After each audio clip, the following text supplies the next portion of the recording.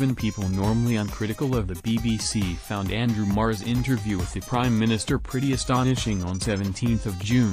I'm not one for general BBC bashing, but this is a terrible interview of Theresa May on #Marr pretty astonishing. She's not even be challenged on the idea of a Brexit dividend for the NHS, when even official forecasts accepts this does not exist. Peter Walker, @PeterWalker99, June 17, 2018. The opposite of a dividend. In a pre-recorded interview from Downing Street, Theresa May claimed her government will pay for an NHS cash injection through a Brexit dividend. Of course, we've got to fund that money. That will be through the Brexit dividend. The fact that we're no longer sending vast amounts of money every year to the EU once we leave the EU. Forecasts from the Office for Budget Responsibility, OBR, which informs government policy, show that May is ignoring reality. Under the Conservatives, Brexit will cost public finances a net £15 billion per year, according to the OBR. That's the opposite of a dividend. Despite May offering a complete fantasy to BBC viewers, Marr didn't challenge the Conservative leader. In response, some people on social media were unforgiving.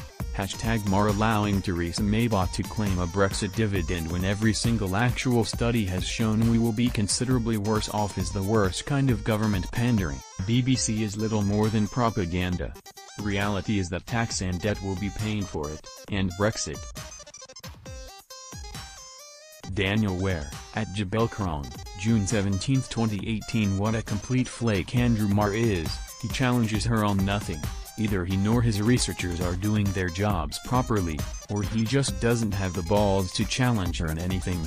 #Marr, Nathaniel Hornblower, @ImMeWhoYou, June 17, 2018. Theresa May appears on Marr for, I think, the third time in a row. In a pre-recorded interview, CCHQ policy seems pretty clear when it comes to PM. Keep her away from live TV, from meeting real people and from having to respond to any unplanned questions or a challenge.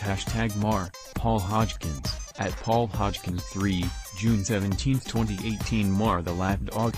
The interview did not look promising from the get-go. May began by alleging that she's put more money into the NHS every year since 2010.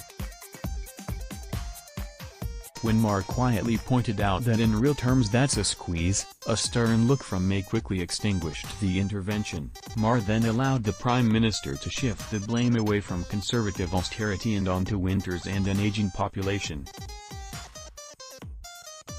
Any spending increase on the NHS must be seen in the context of years of Conservative cuts to the service. Later, Marr questioned May on the backdrop to her new NHS spending.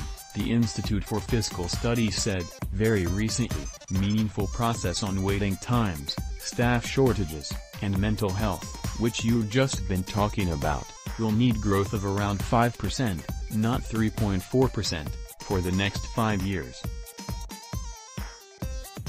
Much less than growth of 4% a year, and the NHS will be able to do little more than tread water. When May speaks of an extra £20 billion for the NHS, it sounds like a lot. But overall NHS spending remains wholly inadequate, given the cuts the health service has already endured. On top of that, May's talk of a Brexit dividend is pure propaganda. Yet Marr didn't challenge the Prime Minister on such outright bullshit. That's another nail in the coffin for the political coverage at the BBC. We deserve and must demand better from our public service broadcaster. Get involved. Join the Canary, so we can keep holding the powerful to account. Read and support other independent media outlets: Media Diversified, Novara Media, Corporate Watch, Red Pepper, New Internationalist, Common Space, Media Lens, Bella Caledonia, Vox Political, Evolve Politics, Real Media, Real News, Strike Magazine, The Bristol Cable, The Meteor, The Squawk Box, Salford Star, The Ferret. Featured image via BBC/YouTube.